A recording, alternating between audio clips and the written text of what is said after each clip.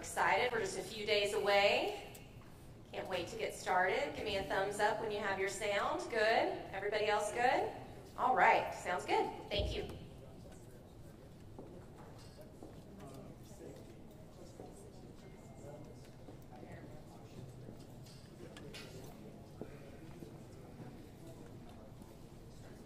All right. We have one more guest that is arriving, so I'll give another moment.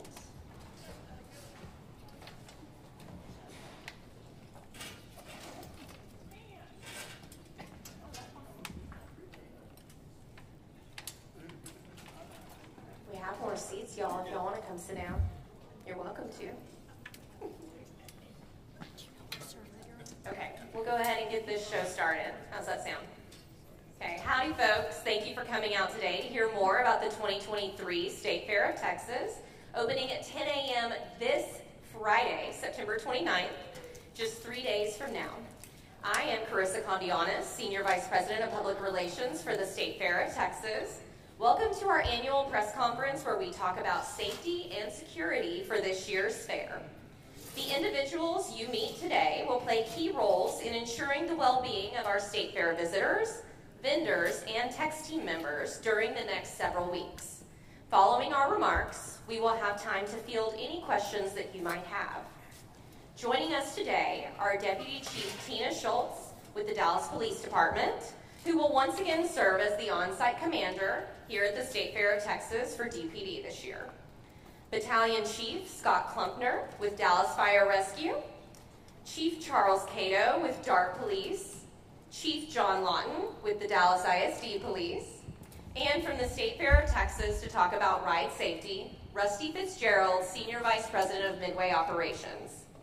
Available to answer any questions if needed, at the end of remarks, our State Fair President Mitchell Gleber, Jaime Navarro, Chief Operating Officer for the State Fair, Melanie Lanier, Senior Vice President of Food and Beverage, Daryl Rial, Senior Vice President of Agriculture and Livestock, and the Fair's Director of Security, Jeff Kottner, Director of Fair Operations, Nate Gross, and Jeff Wheeler with Andy Frayne Services, the Fair's private security partner. I will start us off with some safety information related to this year's fair. Since its establishment in 1886, the State Fair of Texas has celebrated all things Texan by promoting agriculture, education, and community involvement through quality entertainment in a family-friendly environment. As a 501c3 nonprofit organization, the State Fair event serves as our largest fundraiser of the year. When you come out to enjoy the fair, your fun allows us to do impactful work in our community year-round through programs like Big Tex Urban Farms, the Big Tex Scholarship Program, the Big Tex Business Masterclass, our community giving program, and the Big Tex Youth Livestock Auction, our community giving, in addition to support for Fair Park museum facilities and other community outreach programs, and reinvestments in the upkeep and historical preservation of Fair Park, our home for the past 137 years. Last year alone, the fair was able to provide $18.5 million through philanthropic and Fair Park giving due to the success of the fair. We are committed to making sure we have the same level of security to continue to make the State Fair of Texas event a safe and family-friendly environment, welcoming people from all walks of life to celebrate all things Texan at the most Texan place on earth. I would like to suggest that all fairgoers take time to plan your visit by reviewing the Guest Code of Conduct and frequently asked questions at bigtex.com/know before you go. During these times, we acknowledge that no event can be completely risk-free, and we're counting on you to do your part to help present as safe of an event as possible. The State Fair of Texas team continues to work hard to ensure a safe environment for everyone during the fair. As you enter the gates this year, you will notice new security protocols. The Guest Code of Conduct I mentioned will be posted at each entry gate. In addition, the fair has invested in a new open gate weapons detection system at each pedestrian entry gate. Open Gate is a revolutionary weapons detection system designed for automatic screening of people in transit, including their backpacks and bags. All fairgoers will walk through this new weapons detection system as you enter the state fair. You will also notice a new private security provider at the entry gates. Andy Frayne Services has joined the fair's safety and security efforts.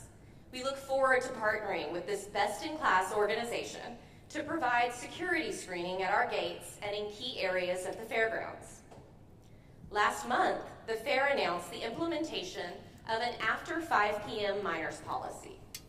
During the 2023 State Fair of Texas, starting at 5 p.m. daily, all minors aged 17 and under must be accompanied by a parent, guardian, or chaperone that is 21 years of age or older when entering the fair. Parents, guardians, or chaperones may accompany no more than 6 minors 17 years of age and under. The State Fair will require all accompanying parents, guardians, and chaperones 21 years or older to present a valid ID upon entry starting at 5 p.m. daily. Once inside the fairgrounds, the parent, guardian, or chaperone is not required to remain with the minors. However, the State Fair encourages that they stay in communication with each other and are aware of their location on the fairgrounds during their visit. For more information on this new policy and other State Fair related questions, please visit bigtex.com/know-before-you-go. We are largely an outdoor event. Approximately 80% of the State Fair is held in outdoor settings. Please be aware of the weather forecast and come prepared. As we do every year, we ask that everyone be fair aware. If you see something that doesn't look right on the fairgrounds, please say something. Tell a member of law enforcement, a State Fair safety team member, or anyone wearing an official State Fair of Texas polo. Let's all do our part to keep the fair safe. The Alertus mass notification system the fair installed ahead of the 2022 fair is still in place to warn people throughout the fairgrounds of inclement weather, fairgrounds of inclement weather or other potential critical incidents. If you hear an alert come over the fairgrounds sound system while visiting, please take it seriously and follow its prompts. If you are hoping to attend when there are less people on the fairgrounds, consider attending on a weekday instead of a weekend. Weekdays traditionally are much less crowded than weekends, and attending on a weekday provides you with many discount admission offers. Go to bigtex.com/discounts to see the list of available discounts this year. In addition, opening weekend, this weekend, is historically less crowded than future weekends. Please use hand sanitizer and wash your hands frequently. We will have more than 500 hand sanitizing stations placed throughout the fairgrounds for the public use. And there are hand sanitizing stations placed throughout the livestock barns and livestock areas where it's especially important to wash your hands after visiting the animals. As it relates to iconic college football games during the fair, we are excited to welcome back our long-standing traditions of the State Fair Classic this weekend and the All-State Red River Rivalry next weekend at the State Fair of Texas. Cotton Bowl Stadium follows NFL policy as it pertains to clear bag admittance.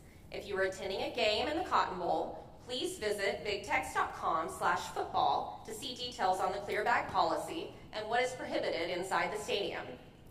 Now, turning our attention to ride safety, I would like to invite Rusty Fitzgerald, Senior Vice President of Midway Operations, to the podium to tell us about the fair's ride safety standards. Thank you, Kristen. Howdy, folks. I've been lucky enough to be taking care of the State Fair of Midway for the last 23 years, and it's been a lot of fun. On the Midway this year, we're going to have about 75 rides. There's going to be 3 new rides out there. One's called the Infinity, the Toy Cars, and the Kitty Bumper Boats. So we're going to have a little bit of something for everyone. The state of Texas requires that each amusement ride gets inspected one time a year by a third-party independent inspector. At the fair, we go above and beyond what the state requires. Right now on the Midway, we have 6 inspectors that are going through the rides from top to bottom. We actually had some up in Minnesota, different fairs that we sent inspectors up there to inspect even before they got here, but they're going to be re-inspected here on the grounds. Something you may not know is that we have an independent midway. And that means that we have the ability to go out and pick the very best rides, the very best operators to come to our fair. A lot of fairs just bring in a carnival and they're stuck with what they do, but we're independent and we handpick everything that comes in. So come on out and have a great year at the fair. We're going to let you have fun out there, and we'll see you out there. Thank you, Rusty.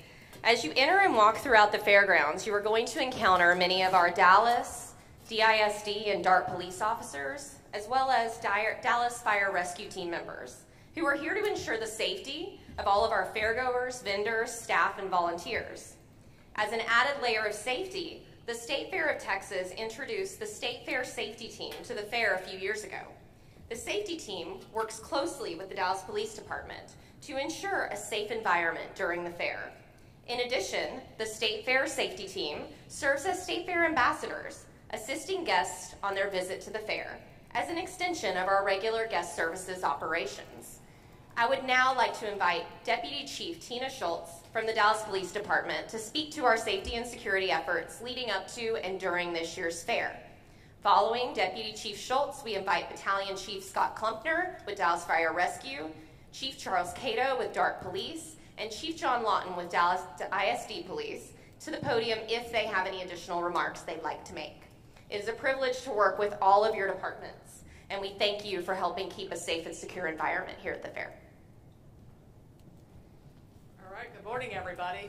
As Chris has said, this is going to be actually my third year as the commander of the State Fair. I'm super excited, but what I'm more excited about is the folks that are joining me. They are previous DPD commanders and a boss as well. So it's going to be a great cooperation with everybody. We've worked together for many, many years, so I'm excited to be joining forces with these guys again. Before I start this, I want to make sure that I thank my tactical planning team. They spent about 8 or 9 months preparing for the State Fair, so I would be remiss if I didn't thank them in front of everybody. So the Dallas Police Department has partnered with the State Fair for decades. As in past years, early discussions begin for our security preparations. Meetings are held with the State Fair Management Security Director, retired Dallas Police Chief Jeff Cottner, who I enjoy working with actually all 3 of my fairs, as well as adding to Dallas and Fire Rescue this year. Some of the things we discussed were police issues, weather issues, and medical emergencies in order to make sure that we provide a safe and fun environment for all the attendees as well as the employees of the State Fair. When you come out to the State Fair, you're going to see uniformed officers throughout the fair. That's going to, like Chris has said, it's going to include DPD, DISD, DART, the state troopers, as well as some other agencies. And we couldn't do that without the other agency support. So there's a lot of folks that aren't here, but we want to thank them for that as well. That makes a fair safe for you. Our officers are going to be serving different functions in addition to the security team provided by the State Fair. And you will also see at times we'll have a heavier presence with our Dallas Independent District when they're going to be providing on-school resources when the kids have their school days. We will continue our daily conversations with Security Director Jeff Cottner with any upcoming events that occur outside the State Fair as well as inside the State Fair, and we can make adjustments as we go. In previous years, we've worked well together and we made those adjustments as necessary. We definitely want you to enjoy your time at the State Fair, so I'm going to pass along a few safety tips that will help you and help your time here. One of the things that Chris also mentioned is if you see something suspicious, say something. There are many folks on the State Fair grounds that can be a resource to you. Let them know, and they'll get to the right resources to make sure that we take care of those issues. One of the things that we see every year is we have missing children. So one of the things we ask people to do is to make sure you take a picture of your child using your smartphone. That way, if you do become separated from your child, and it will happen, somebody's going to miss a child just because the number of people at the State Fair, it helps us as law enforcement, as well as the security team, locate that child and reunite the families together. Another thing we saw last year is we did see a separation of our elderly adults, whether they needed physical or additional medical assistance. And so we asked that with adults too, is take a picture of them and make sure that when you guys become separated, you have that picture again to help us. Make sure you find a designated area in case you become separated from your party. Alcohol is going to be sold at the State Fair, so please, please drink responsibly. And before you enter the fair, ensure that your vehicle is locked and secure all your belongings. As typical with the State Fair, the traffic is heavy around 30. So we're going to ask you to provide yourself extra time, especially on the weekends, because the traffic is going to be backed up. We have traffic officers out there that are going to get you inside the fair as quick as possible, but there is going to be a backup. And we are also asking anyone who's going to visit the State Fair to make sure that you use the Haskell exit, which is exit 48A off of Interstate 30. Thank you. Chief.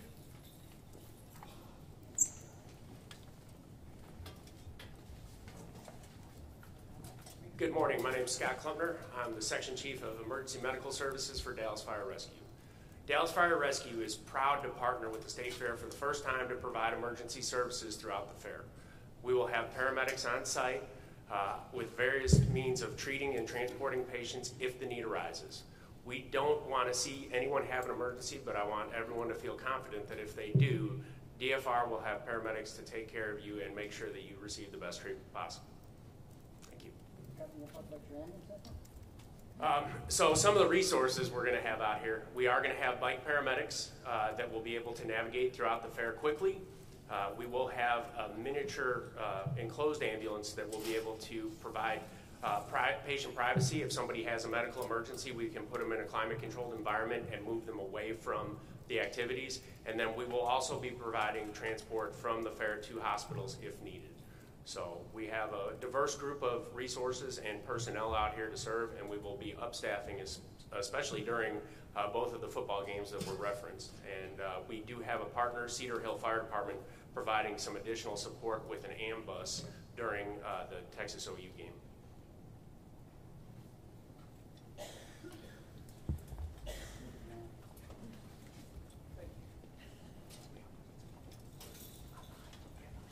First of all, good morning. I am Chief of Police John Lawton with the Dallas ISD Police Department.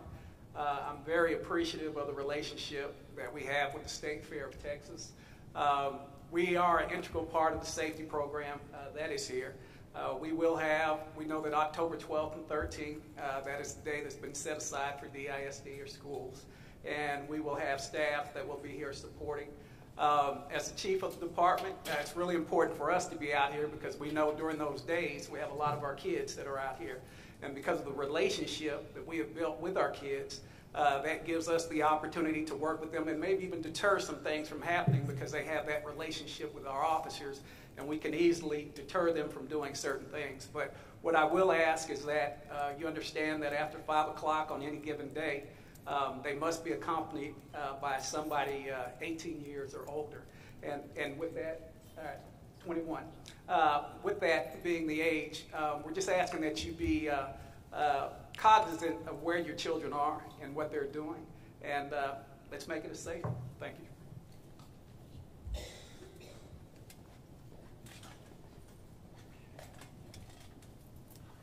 Good morning. I'm Charlie Cato, the Chief of Police and the Emergency Manager for Dallas Area Rapid Transit. I want to thank the State Fair leadership team for having us here, for inviting us here, allowing us to participate. We recognize that the State Fair is a tremendous event for a very beneficial event for the whole North Texas region, and it is for DART as well. So we're prepared to assist in moving people in the most effective and efficient way into and out of the fair. We're going to have trains, extra buses, especially on those high travel special event days. And we're committed to being good partners. As Chief Schultz said, we've worked together a long time. I've known her since she was a young police officer, and watching her grow to where she's at today is very, very inspiring to me and helps me out. So to know that we did something right, we grew some leaders there, and so I'm excited for the start of the fair and to get us through it because I come out here and get my corn dog on as well as everybody else. Thank you so much. Thank y'all so much. Thank you for your service, and thank you for everything you do to not only keep everyone here at the State Fair of Texas safe, but what y'all do in the community every single day to keep everybody safe. The officers that work this event have a collective passion for the fair, and so as you see them walking around the fair and enjoying yourselves, please talk to them, and they love to interact, and this is a great community initiative for them as well. We're just so grateful for all that y'all do. Your ticket to the fair is your ticket to Texas-sized fun at the most Texan place on earth. With hundreds of events included with the price of admission, you get an all-access pass to free entertainment when you come out to the State Fair of Texas. This year's fair runs this Friday, September 29th, through Sunday, October 22nd. At this time, we would like to open it up for any questions that you might have for any of us. Yes? How many officers do you guys have on the grounds on any given day Patrol. Chief Schultz. So just due to the security measures, we don't tell you how many officers, but just know that the State Fair is well staffed inside and outside with our resources. Okay. And in the new rules for minors, it was mentioned that an adult is needed to be present to come into the fair. Correct. But they are not required to stay with those minors. Correct. In what ways will the fair make sure that, you know, once they're inside, that those minors are either, you know, being accompanied or being looked after, or, you know, not We will have at the gate, you know, when you enter, it's the entry point at 5 o'clock and beyond, is that we want to make sure that they are coming in with an adult and to come and enjoy the fair. Once they're inside, they do not have to stay together. We do ask that they stay in touch, you know, but there's not a way that we can verify that. We will continue with every year as keeping a safe environment with our partners to ensure that everybody is safe out here during their visit. To piggyback off that question. Yes. So when the minors are entering with an adult, if they do not have an adult, will they be turned away? Yes, they will be turned away if they do not have a guardian, parent, or chaperone 21 years or older with them. And on that new minor policy too, can you talk a little bit about kind of what went into making that policy, why this new decision was kind of put in place? Yeah, it's something we've actually been considering for several years now. A lot of fairs and events across the nation have implemented similar policies. Even different venues in Dallas have similar policies. And this is just another step that we feel we should take to create a safe environment out here. We want everybody to be able to come out and enjoy the State Fair of Texas, but different incidents that happen throughout the country, an incident that happened here last year, we want to ensure that people are out here to have a good time and a safe time, and this is a family-friendly environment. And so we want to curate that and create that, and we feel that this policy is just another way that we can help create that family-friendly environment. Chris, is there any way to enforce, like, for those minors who are at the fair, let's say at 3 o'clock without an adult, that they wouldn't stay until 9? I mean, is that being enforced at all, or is it strictly about entry after 5? It is strictly about entry after 5. So if you're already in the grounds ahead of that, you're fine. Okay. Yeah. Any other question for Officer Schultz? Yes. If you wouldn't mind. Chief Schultz? Obviously, staffing problems have been an issue for police departments across the country and for some time now, but I'm curious how you all have adjusted staffing to accommodate fair safety while also keeping the rest of Dallas safe at the same time, sort of diverting resources here and making sure that neighborhoods around the area are safe as well. Yeah, so great question, so thank you for that. One of the things that we had to do in the past years is we do use outside resources to help staff inside the fair. But I also continually work with, especially the divisions that are impacted, would be our central division as well as our southeast. And so we work together at the staffing that we're going to pull, and there are overtime resources and additional resources that are pulled in for those things, and using other special resources to offset the on-duty patrol resources. And one more question. We've had a couple of shootings in the area, particularly in South Dallas in the last week or so. Has that changed the strategy for fair safety at all? Do you consider those events as you're sort of planning and strategizing for fair safety? So as we plan for this every year, those are things that we consider. We do look at the crime trends that are happening in the Southeast Central Division as well as what's going on across the country. So even if an event hasn't happened, we plan for an event to happen. We do things with tabletops with fire and other agencies to make sure that if something does happen, we all know what that desired response is for us as a staff. But yeah, we definitely pay attention to those, and I do work well with the Southeast Deputy Chief as well as the Central Deputy Chief.